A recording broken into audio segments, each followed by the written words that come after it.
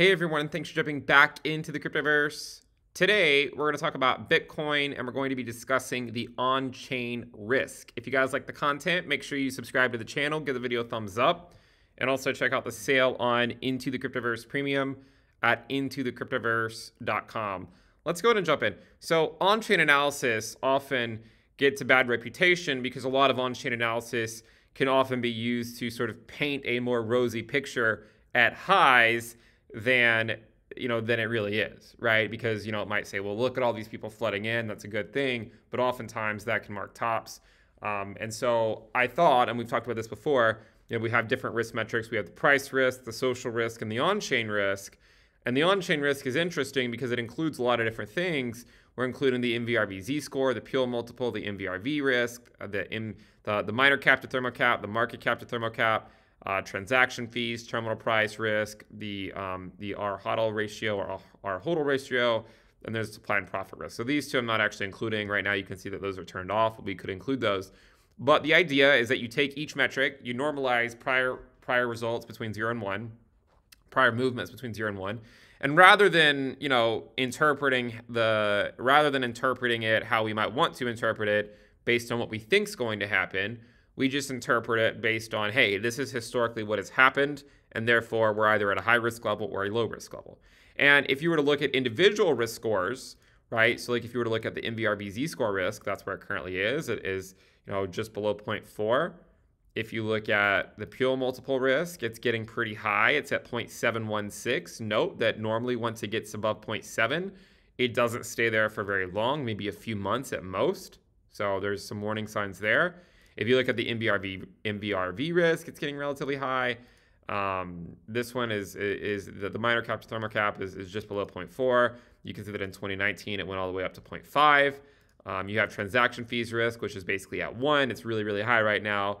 We just put out a video on transaction fees talking about that the risk on transaction fees is really high, suggesting that the market needs to cool off at some point in the next few weeks. You have the market cap to thermal cap risk, which is still relatively low compared to the other ones. And then you have the terminal price risk, which is just below 0.5. Note that in 2019 we had a cool off period after it went just above 0.6, and in 2016 we had a cool off period after it just went above 0.5. And then we have the R HODL ratio risk, which is still relatively low, and the supply and profit risk, which is actually relatively high, right? It's all the way up here at 0.8 risk. So some of these are getting more elevated than others. But the nice thing is that you can show all of them and combine them into a single one called the total on-chain risk. And when you do that, you get this chart. So the total on-chain risk right now is 0.55. Now, how do you use this? Well, if you like the on-chain stuff, then you can say, all right, well, if it's a low risk level, I'll buy into the market. If it's a high risk level, I'll sell, right? So if it's between, say, 0 to 0.4, maybe you buy. If it's between 0.4 to 0.6, maybe you don't do anything. And if it's above 0.6, maybe you sell. Or maybe you're more aggressive and maybe you buy all the way up to 0.6 risk and then you start selling at 0.8. Or maybe you're super conservative and you only buy below 0.2 risk, meaning you only buy every few years, and then you just sit on your hands for a while, which probably isn't the worst strategy, right?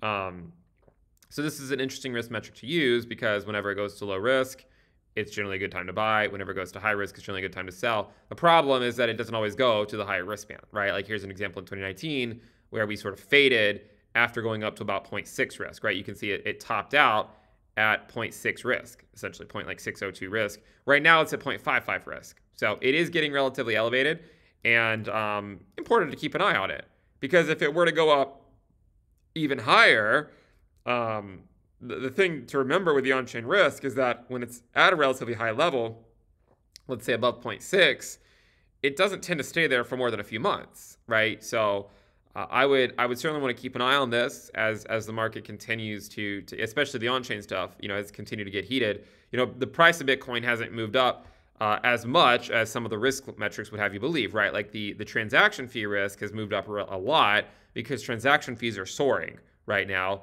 And it's all the way at a really high risk level that actually corresponds to prior major tops. But then you look at other risk levels like the MVRV Z-score, and it's nowhere near that. And so it's hard to know which one you should weight more, but if you weight them all the same, you get something that looks like this. Now, maybe you're someone that thinks that the transaction fee risk shouldn't be used because of ordinals or something, and you can turn that off and see that it reduces the on-chain risk down to about 0.469. Perhaps you think it should be considered, but maybe only consider it half as much as all the other ones. So you include a little bit of it, and maybe you want to turn on supply and profit risk all the way up to see where that puts things. So this is a way that you can kind of identify what is the risk in the market. And the great thing about it is that it doesn't really matter what you think about what it has to do or what you think it has to do, or what you're convinced that it's going to do because of something you read. But it's just say, no, there's just a risk level, and it's either at a low risk level or it's at a high risk level. And if it's at a low risk, that means you might want to, based on historical results, no guarantee of future returns, but historically it's been a good idea to DCA in at low risk. Historically, it's been a good idea to DCA at a high risk. And again, as we said with the other risk metrics that we talked about not too long ago, it doesn't have to be any more complicated than that, right? That's my strategy. It always has been. It always will be. At least that's my plan. I DCA into Bitcoin when the risk level is low. When the risk level is high, I take profits, and I don't make it any more complicated than that. Of course, we make videos talking about potentially where price action could go in the short term, which admittedly is often wrong, but I don't trade any of that stuff, right? I never have. I don't really plan on ever doing it. I just trade when it goes to a high risk level. I take some profits. At low risk level, I get into the market. And that's the way I navigate crypto. It's also something that allows me to sleep well at night, because rather than constantly predict what I think has to happen and navigating my portfolio based around what I think is going to happen, I just react, right? If the price goes up to higher risk levels, I sell. If it goes lower to lower risk levels, I buy. I react to what happens rather than spend a lot of time thinking about what has to happen because of what suits my bias, okay? That's the way I navigate crypto. That's the way I navigate Bitcoin.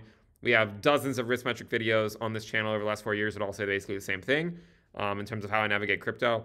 Again, this risk metric you can find via the website at intothecryptoverse.com. We are running a sale on it right now. Make sure you guys check that out.